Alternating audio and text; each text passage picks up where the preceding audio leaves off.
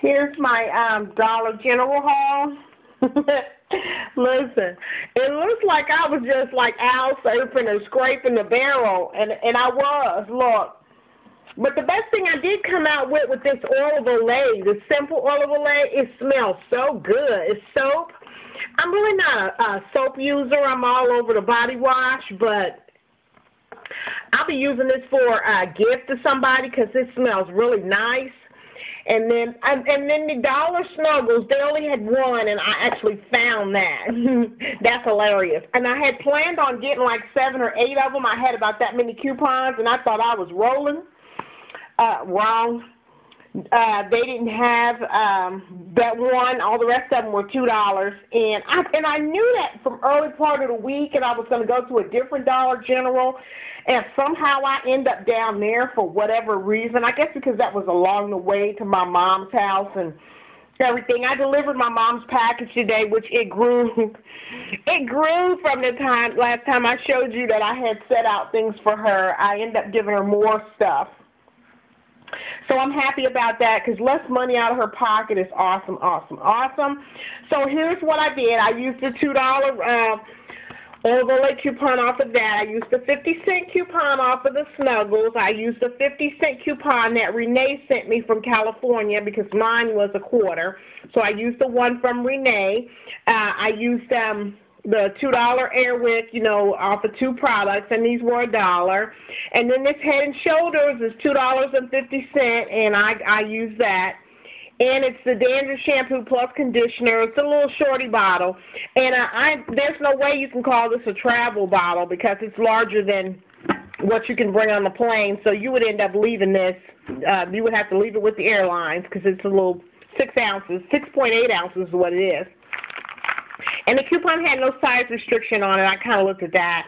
And then these are Gillette razors, and they were $3.50, and the coupon was $3.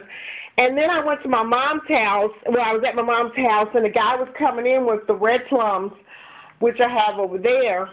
And so a 50-cent coupon was in there, so that cost 50 cents. And then a hefty, I know we had coupons for those, at least I think we did. I didn't feel like going back to the car, and that cost $2. And then I bought a grippy thing. Usually you line your shelves with this, but I'm going to line a flower pot that I have. Cheap way out. Instead of buying a new flower pot, I just line this and then put some more dirt in there, and we're rolling. $1 is what I paid for that. So everything you see here, all these items you see here, which seems so random. Well, it's kind of not random. It's more like I'm all about that bathroom, right? The hygiene, personal care stuff is what it looks like I have here. And everything you see here, I paid $4 and tax. My subtotal was $4 and 36 cents, and my tax was $1.29. I paid $5.65 for all these items here. $5.65, and I used their $5 coupon, and of course they want to keep you going, coming back. So they give me another $5 for next week on the 2nd and the 3rd. So, I don't know, unless Greg, that dude, come up with some scenario.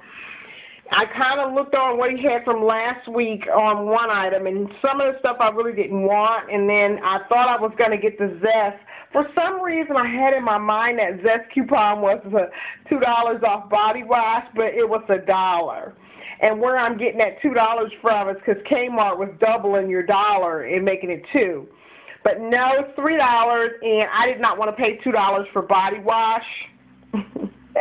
I know. Oh, well, I didn't. I did not. It didn't fit in this scenario anyway. This worked out okay. And if I don't know how I could have went a little lower because I was trying to figure that, and I just couldn't. Unless I would have got more Airwick, but I didn't know how the coupon was going to work there, so I just stuck with the 2. And if I would have got another Airwick or even 2 more, if I'd have got 6 or just 2 more, that would have worked out. So since I couldn't figure nothing out, I'll just let that roll. So that's what I got. This is Dollar General. Dollar General. Dollar General. All right? Just want to share it with you and let you know this is what I got today. Thanks for watching my video, and I'll be watching you watch me. Here's the breakdown of Dollar General. And as you can see, Dollar General takes that $5 and splits it between all the products that you purchase. So as you can see, that Hefty Meals, which is paper plates, was $2, and it subtracted out 37 cents. Something was $1 or 50 cents, and it subtracted out 18 cents. 18 cents. You see how it's 47 cents, 66 cents. It does that until I don't know what item price or how it decides it, but it bust up that $5 among everything. And so there's my total there. Subtotal was $4.36, tax $1.29, $5.65, and saved $20. And then of course, oh, I got a survey this time. How about that? And of course, they give you $5 more to come back the next week. Thanks for watching my video, and I'll be watching you watch me.